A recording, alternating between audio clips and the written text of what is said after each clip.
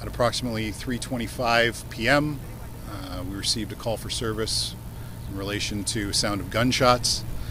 Officers attended quite quickly.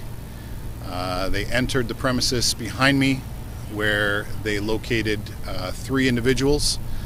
I'm not going to be identifying the individuals any further other than to say they're 3 adults, 2 males and 1 female.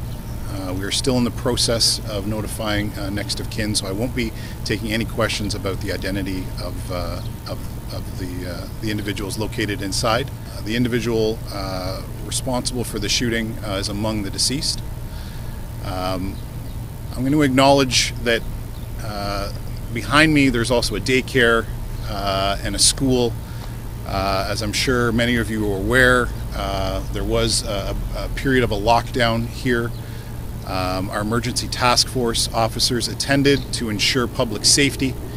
I can tell you that we have no reports of any students or any children being directly impacted by this, other than that they were in a lockdown for a period of time. The premises behind me was being operated as a business premises, and it's our belief at this point that the altercation that took place in there was in relation to that business.